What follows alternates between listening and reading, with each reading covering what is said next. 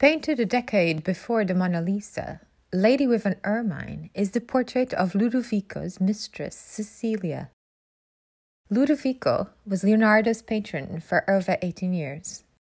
The painting's connotation points to the close relationship between the two lovers, as the essence of the Duke is portrayed in the muscular Ermine.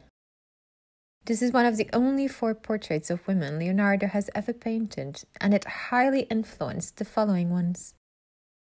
It is a prime example of multiple innovations. The use of oil paint, which had only been introduced in the 1470s, and the three-quarter profile portrait, one of Leonardo's many inventions, a choice that was greatly unconventional for portraiture, and which suggested motion and movement for the sitter.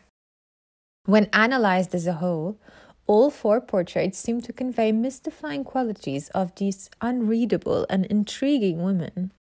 Another great innovation, which introduced qualities of mystery, emotional depth, and psychological drama to the standard descriptive nature of portraiture of the time.